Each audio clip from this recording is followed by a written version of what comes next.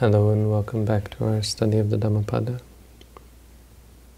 Today we look at verse 178, which reads as follows. Patabhya ekarajena sagasagamanena va sabalokadipachayena sotapati palangvarang.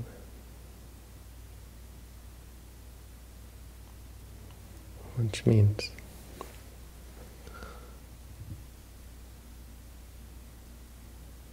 Vara. We have to start to translate it with the last word. Vara means excellent. Excellent more than being the one ruler, the one king, or rulership over the whole world. Patabhya ekarajena, to be the one king over the whole world, king of the earth. More excellent than going to heaven.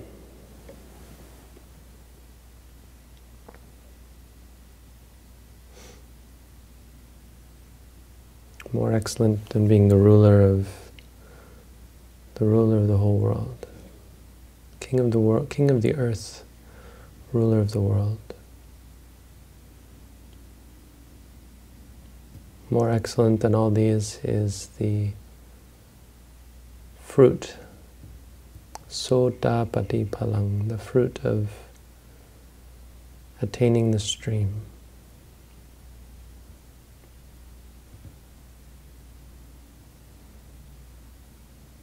It's one of the verses that I'm quite familiar with.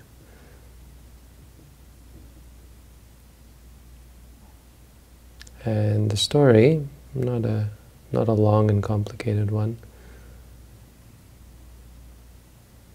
The story is of the son of Anathapindika. His name was Kala.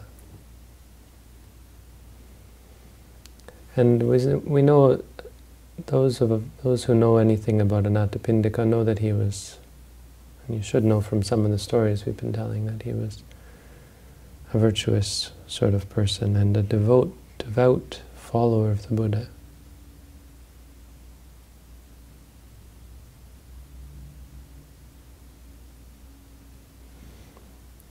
But as these things often go, this sort of virtue and goodness is not shared with family members, or shared in various degrees. They say blood is thicker than water. Blood somehow has some meaning to it, and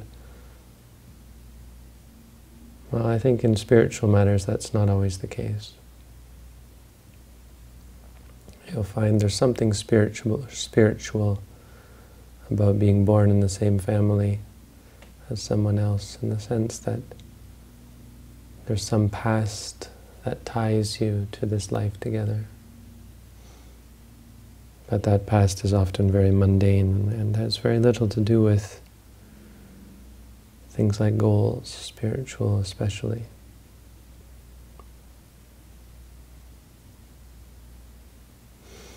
And so his son Kala, Anathapindika's son, was not interested in spirituality, was not interested in bettering himself mentally, certainly not interested in going to see the Buddha. Not virtuous, not high-minded, an ordinary individual all around. Or perhaps you might say not ordinary, but not inclined. He had never given any thought to the spiritual life. You know, Anathapindika was very, perhaps over the top. I don't know if you could fault him for it. I would never want to do that. He's considered a great person. But he was quite over the top in his devotion to the Buddha. You might think that, hey, if he was really sincere and perfect, why didn't he become a monk or become an arahant? And of course he didn't. He was a Sotapanna when he passed away, as far as I understand. And so you have to leave room for some element of imperfection. And those imperfections are often what impresses people who are not inclined immediately to the spiritual life. And so he must have seen that his father was a bit over the top in his lavish praise and devotion to the Buddha.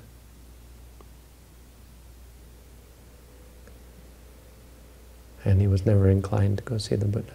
He's just an ordinary person, someone inclined to enjoy life. His family was quite rich.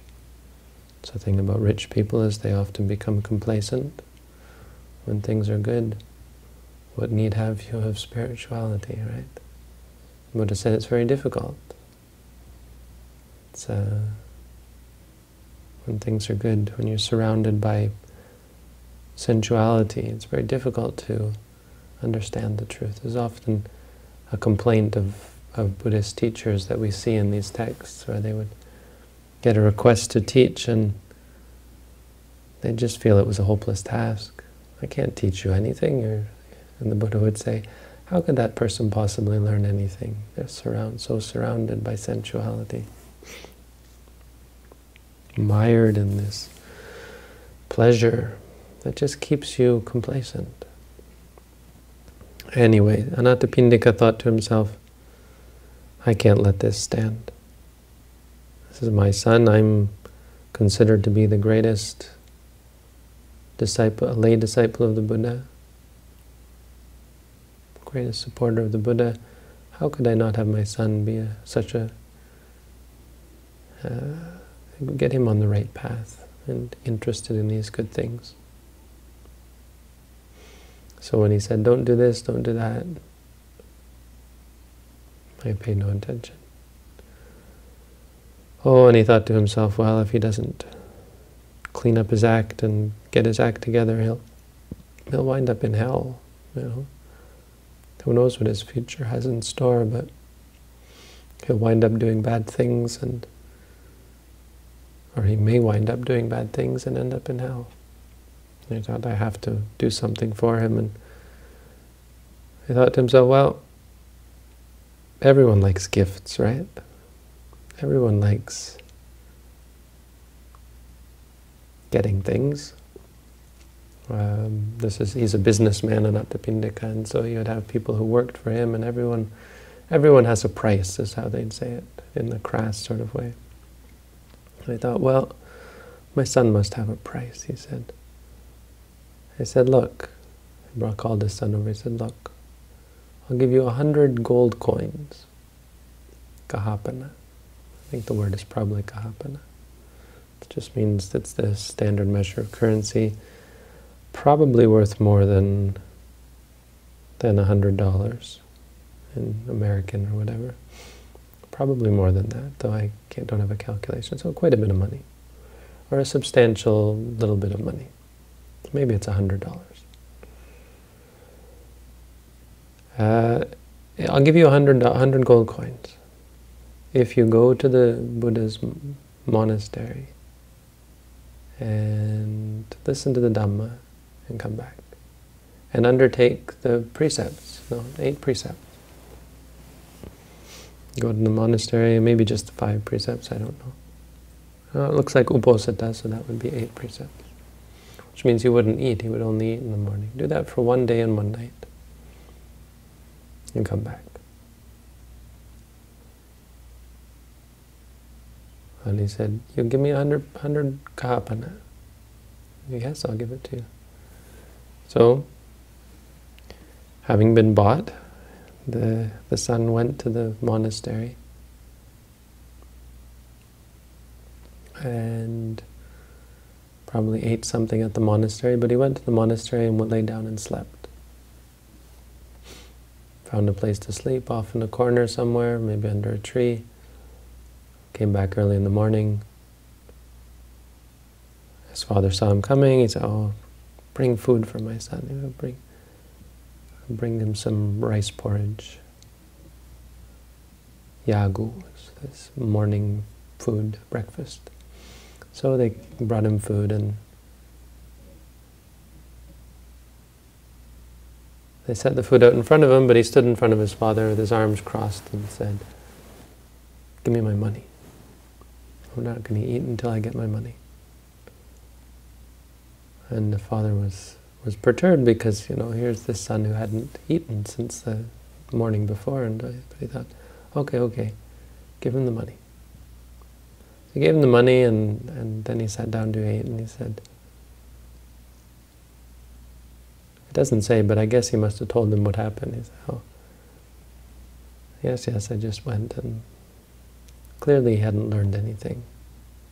I think the clear thing here is that he was still a grabby sort of person, greedy sort of person. The Anathapindika could maybe tell by his behavior. So he said, "Okay, I tell you what. Today I want you to go back again.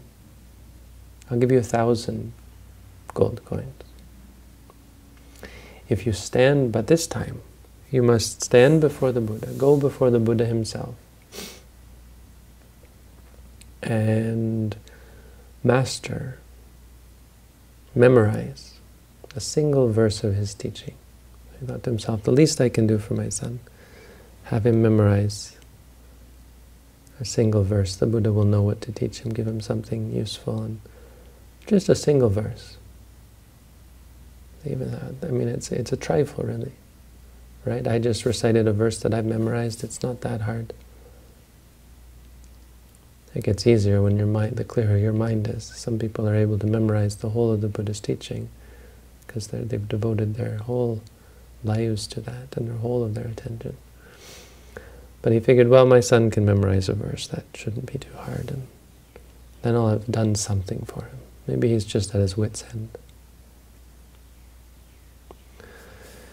So the son said, "Okay, it's your money." Well, it's going to be my money soon, but okay. And off he went back to the monastery. Went before the Buddha and listened to what the Buddha was teaching. Of course, the Buddha would come out every day to teach. And the Buddha saw him coming, and the Buddha knew what's going on. And he knew the mind of this young man and said, "I'll give him something difficult to understand. Difficult to memorize, difficult to get his mind around." And so he taught a verse, and the boy couldn't master it. I wonder what the word for master is. Let's look at the Pali.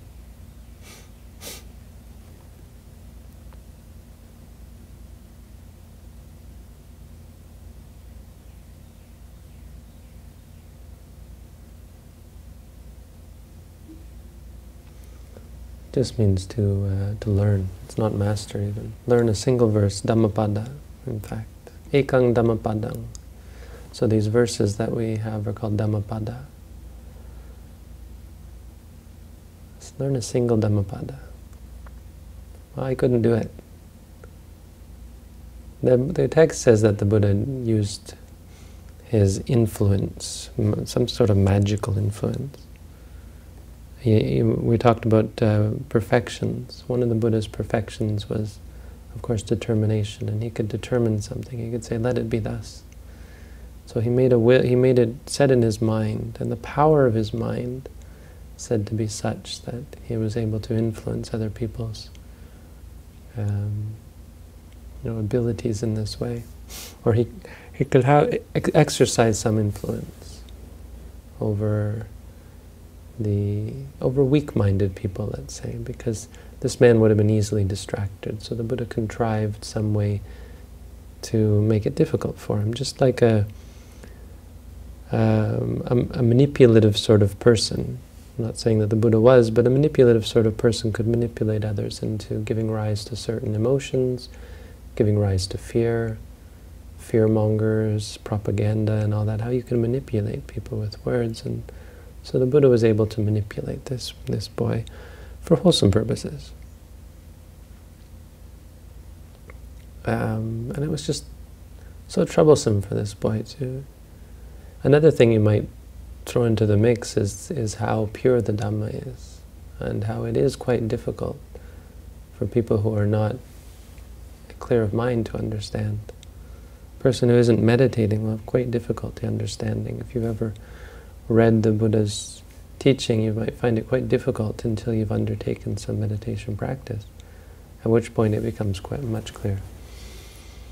And so he was forced to suddenly have a goal, to suddenly have something to strive for. You know, his whole life he had just been kind of indolent and negligent. It wasn't even apparently that he was a bad person. He clearly had some good potential. And I think you could say that of a lot of people. Great potential. But he clearly had never used it. And suddenly he had a chance, he had a reason, something to strive for, even though it was for money. And perhaps you might say it was no longer about the money. At this point it was the challenge and the fact that something was no longer easy for him. Right? When you have money, when you're a rich, spoiled son, everything comes easy.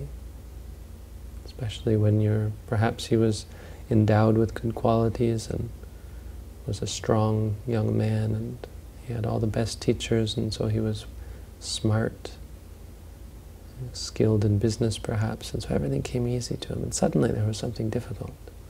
I think that's something we all find in meditation, how surprisingly difficult it is. Like, you talk about how difficult it must be to meditate, but you don't realize how surprisingly difficult it is.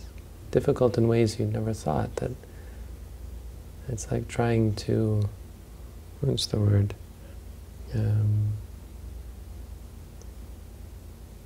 Like herding cats, I think is the expression. Herding your mind is like herding cats. We don't really form groups like that. The mind as well is not easily corralled.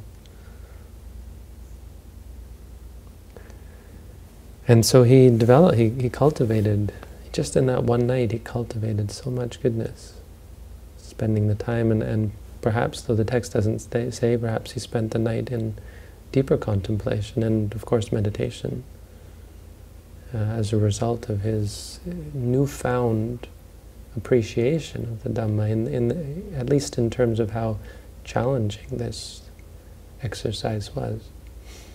That's the thing about the Dhamma, it's opanayiko, it leads you on, it pulls you in.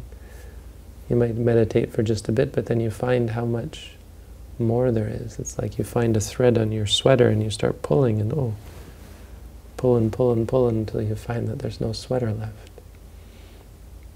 And Dhamma does that with the world. It unravels so much of what we think is, so much of what we wrap ourselves in. And so he became a Sotapanna, which means he had realized the Four Noble Truths. He had an experience of realization, like an epiphany, where his mind was so focused and so clear and bright that he suddenly realized that clinging is only a cause for suffering. That nothing's worth clinging to, and that it's wanting that's the problem. And he let go. His mind, it's not an intellectual thing, his mind actually let go as a result of this clear and perfect realization. So he became what's known as a Sotapanna. It doesn't mean he was fully enlightened, but he had entered on to the first stage, what we call the first stage of enlightenment. And the next morning, of course, the Anathapindika was waiting for his son, but also waiting for the Buddha. And he came with the Buddha to Savatthi, the Kala, the young son. Came back to Anathapindika's house with the Buddha, and how changed was he, right? The day before he had refused to touch the food without asking for money, and now he saw they were coming closer to his father's home, and as they approached he thought to himself, oh dear, He made a fervent wish, may my father not offer me money in front of the Buddha.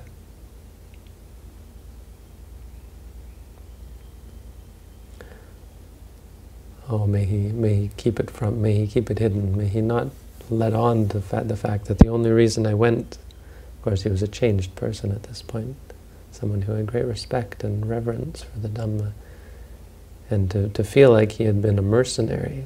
He had been basically bribed into listening to the Dhamma. He had to be bribed, and that the day before he had no interest in this.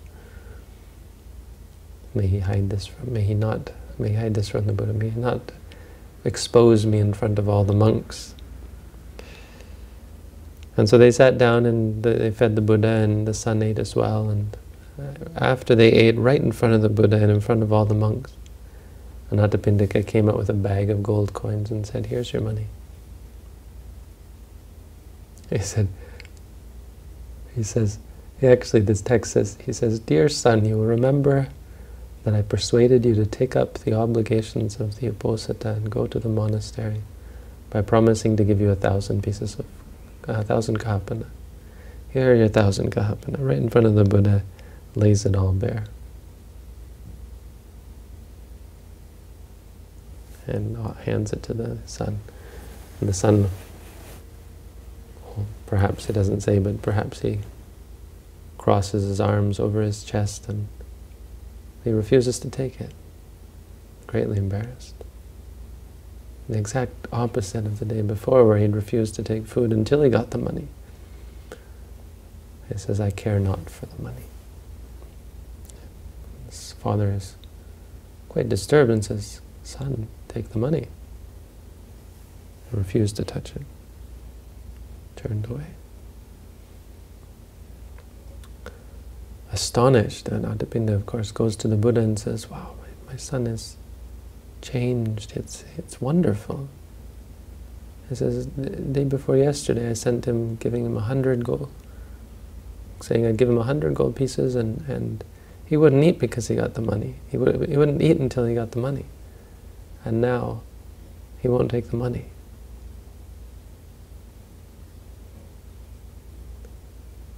And the Buddha leapt right to the conclusion and said, what he's attained is your 1,000 kahapana, 100 kahapana, 1,000 kahapana, 100,000 million billion kahapana.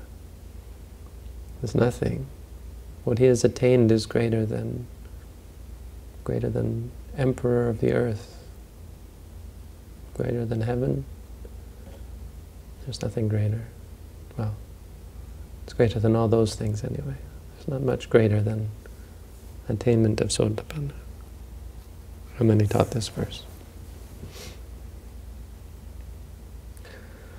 So there really is only one lesson involved here, and that's really, I would summarize it all with goals, talking about goals. You know, many people in the world are like this son, people who have no, you might say, have no real goals. You know, goals are not, I think, something that everyone subscribes to on a grand scale. We all have goals, they just tend to be, for the most part, quite capricious. They'll last a day or a week if we're lucky, but most often they'll last an hour or a few minutes even. We'll see something we like, our goal is to get it. We see something we don't like, our goal is to find some way to be removed from it, or have it be removed from us. There are, of course, goals that creep up on us and end up staying with us and being long-term goals. When we're sick, our goal is often to be healthy, and that might take some time. When we're poor, our object is to be wealthy, and that might take time. When we're in school, our goal will often last several years. Our goal is to get a degree, right? My goal, I've been trying to get a degree for I made a promise with my father many years ago, and it's been 20 years almost. And I'm just almost getting ready to get my degree. So there's a long-term goal of sorts. But I go to university, I'm going part-time, and it's interesting to watch the students as they graduate, and it's clear to them that it's not much of a goal, really. You know, you get a piece of paper, and what did I just do for 4 years? Oh, there's much that comes from study. I mean, you organize your thoughts and so on, but as with all goals in life, all of our ordinary goals, they tend to be hollow and empty. We talk about the midlife crisis. Midlife crisis often comes to people who have had their goals met, only to find out that those goals were far less impressive than they seemed when 20, 30 years ago.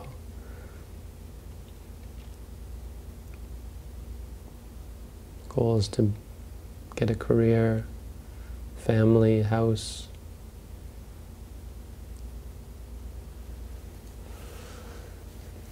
even a station in life to become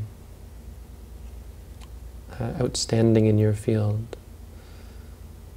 become hollow in the end. Look at the history of kings. I think the kings of Britain, of the UK, those are the well-known kings in this part of the world.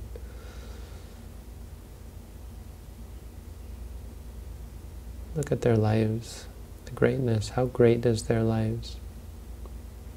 Look at the presidents and the dictators throughout history.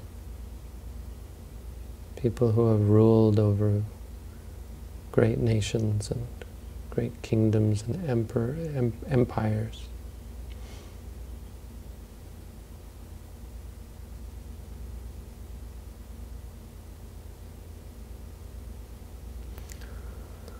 There are many different types of goals. I think one of the reasons why we become complacent, or have become complacent throughout history, is our reliance on religion.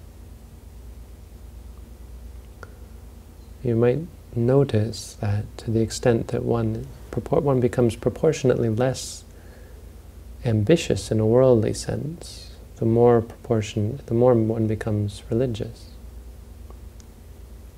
So we studied Simone Weil recently in one of my classes, and it was interesting reading about her. I mean, it was inspiring in a way, even though I didn't agree with everything she taught, of course, or she talked about. How devoted she was to poverty, to giving up the worldly possessions and goals, because she was so sure of her religion. And so many religions, I think Christianity stands out to me because it's very familiar from my upbringing, from the society I grew up in. Much of Christianity, many strains of Christianity are about faith over ambition. And by faith I mean being content, and from a Buddhist perspective, being complacent, and believing that your belief alone will help you attain a goal. Your faith in someone else. We put our faith in something outside of ourselves, and it makes us complacent. I mean, in a good way, in some ways. It makes us less ambitious in a worldly sense. Religion has that power. Because we believe in heaven. There's this belief in these things. In Buddhism, of course, we have parallels as well. There are strains of Buddhism. There are strains of Buddhism that have come to believe that it's far more efficacious to purposefully avoid good deeds, purposefully avoid good acts, virtuous acts, purposefully avoid bettering oneself. Because if you better yourself, it means you don't have faith. You have imperfect faith in your salvation through another. There are Buddhists who believe that our salvation comes through another. Who believe that there are Buddhas who will save us, and if we try to save ourselves in any way, it shows a lack of faith.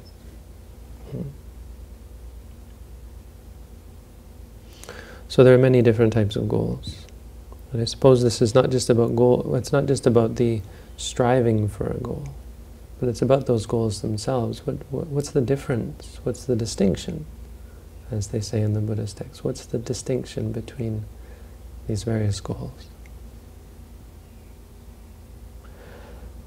So there's something very base about ordinary goals. Goals of getting good food, goals of having sexual intercourse and romance, goals of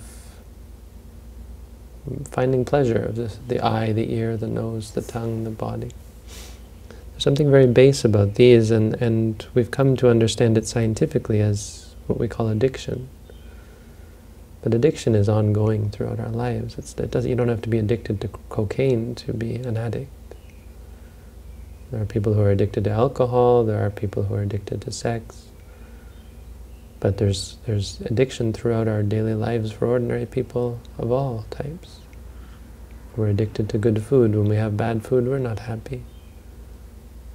We're displeased by plain food or ordinary food, or even the same food. Food we were really keen to have yesterday might displease us today. It's kind of an addict sort of mindset. And then there are worldly pursuits like money, this young man's pursuit of money. While his father saw, we must assume, the baseness of that and the limit of that there's a limit to money. And philosophically we understand this. There are rich people in the world who, there's something noble and great about that. It's certainly better, more lofty a goal, I think, than simply enjoying the base pleasures of life, because it has a loftier nature. Money, for all we say bad about it, when you get lots of it, there's a certain intellect required in attaining it, keeping it, using it. Money is removed from pleasure. Of course, money can be used to get lots and lots of pleasure, and rich people do abuse it and end up becoming drug addicts of the worst type. But having as your goal when you seek to make money, there is something about it that's, as base as it might be, and as much as it's derided, there are rich people who do great things with it, because money is something a bit intellectual, to be able to use it, spend it, invest it, just to be able to keep it requires some loftiness, and you have to think, you have to plan. And you see rich people, not most rich people, but some rich people doing things like trying to eradicate diseases around the world, or end poverty, end hunger, finding ways to set up foundations. I was once staying in a residence owned by a house owned by a fairly rich woman in California, and she had quite a, it was quite a feat for her to try and manage her wealth. She inherited it from her husband, and she set up a foundation. And so just learning about that and the troubles she had to go through just to do good deeds, she went to quite a bit of trouble to work it out. So money is, there's something about it, but it's base, relatively base. You worry about your money, you lose your money, you become obsessed with your money. You become like Ebenezer Scrooge and let it consume you. And often, the more obsessed you are with keeping your money, the less you actually enjoy it, the less happiness you have in life, because you're constantly caught up in gaining money just for money. And again, you become an addict. And there's kind of a theme we should be seeing here, that it's all caught up in addiction. Kingdom, royalty, rulership. Yes, that's the next one. What does it mean to be a mayor or a senator or a president? What does it mean to be an emperor? Well, there's a greatness there, no? We can acknowledge a certain greatness even in Hitler, in the fact that he was very great in his diabolical, we might say, pursuits. There was a greatness in the sense that he didn't aim for simple goals. He aimed to conquer the world, and it was great evil. But it wasn't just evil, it was greatness in the sense of having something higher to pursue. But it shows that greatness itself isn't necessarily good. You can have great evil. Hitler wasn't content. Apparently he was a painter early in his life, I think. He wasn't content with simply painting. He had greater goals. Yes, and he carried out, apparently, it seems, what it seems to be many of his goals. You know, he did terrible things, and he was responsible for a lot of suffering. And so again, we're not free from this evil or addiction or suffering. You know, rich people are not free from it. Powerful people. You look at some of the rulers in the world and you think, wow, what evil they're doing. But not only what evil, what suffering must be caught up with that evil. The corruption of their minds, the downfall of their whole being. If only powerful people would listen to these things, if only powerful people would take ear, lend ear to spiritual teachings. No. Well, how different the world would be if they would just listen to me, sit here and talk, hey, this is your downfall. It's not me, I'm just passing on, the Buddha's teachings. My teacher once said, oh, if those, very simple, it just seems like a trite thing to say, but he said, when he heard about the airplanes that crashed into the World Trade Towers, he said, oh, if those people had meditated, they would have never done that. And it's simple. It seems perhaps trite, but oversimplified, but it really is all of it. It's so easy to get lost. We're like lost in a vast ocean. Like this sun. He was lost, and all it took was something to strive for. Some simple thing. Memorizing a verse, and suddenly he had to take stock of his mind and what he'd been doing to it, and realize that it was his own fault that he couldn't memorize this verse. He was vulnerable, susceptible to manipulation, and susceptible to distraction. And being emperor of the world doesn't change that. Going to heaven doesn't seem to even change that. We hear about angels in some of these stories. We have many stories of angels who are quite foolish, negligent, indolent, lackadaisical, and suffer the consequences as a result, and lose their station, have their fall from grace.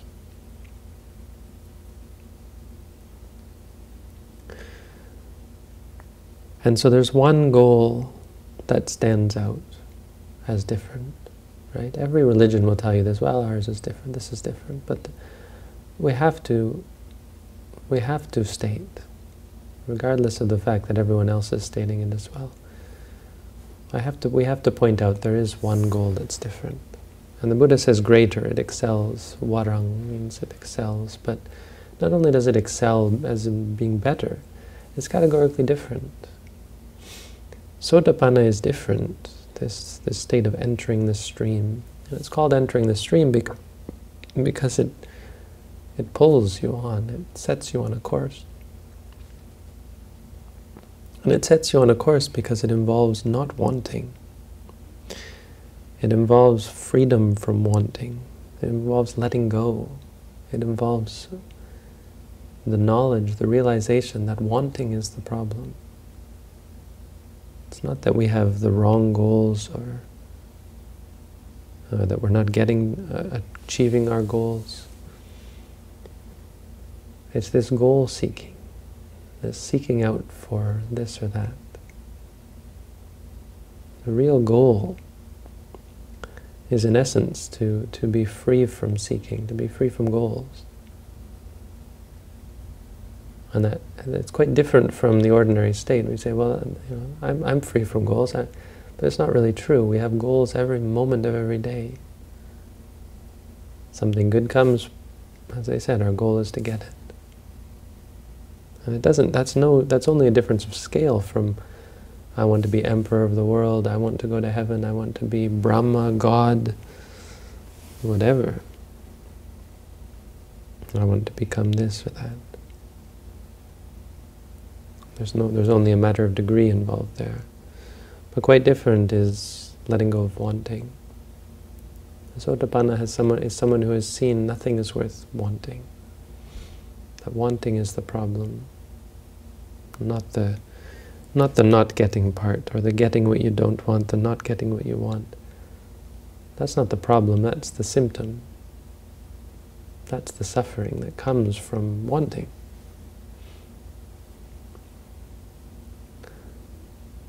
And so this is a verse that's important. It's important.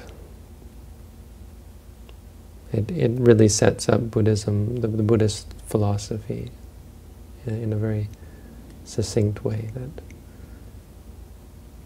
goals are a very important part of spiritual dialogue, to put in perspective material goals, even spiritual goals, to put them all in perspective and help us ask ourselves, what is the reason that we do all these things? These things that we strive for, are they worth striving for? Our direction is our direction in a way that's going to lead to peace, happiness, and freedom from suffering? Or is it going to lead to stress, unhappiness, and suffering?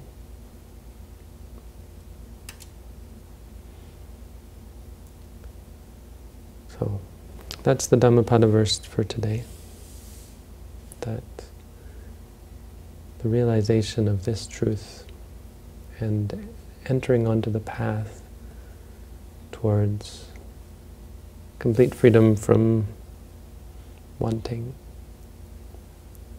It's greater than all goals, any other goal that we might attain in this world or the next. So, thank you all for tuning in.